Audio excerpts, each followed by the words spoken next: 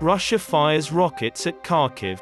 Recent days have seen new rocket assaults from Russia on the Ukrainian city of Kharkiv, suggesting a probable change in Moscow's strategy.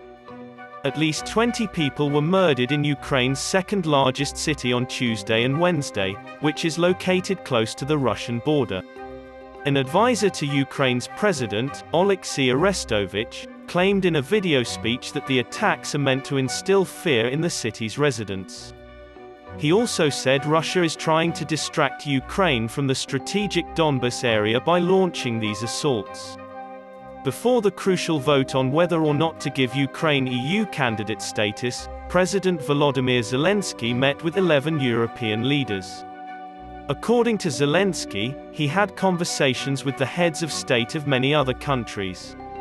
Similarly, he had a conversation with Moldova's President Maia Sandu, whose country is also seeking candidate status in Eastern Europe.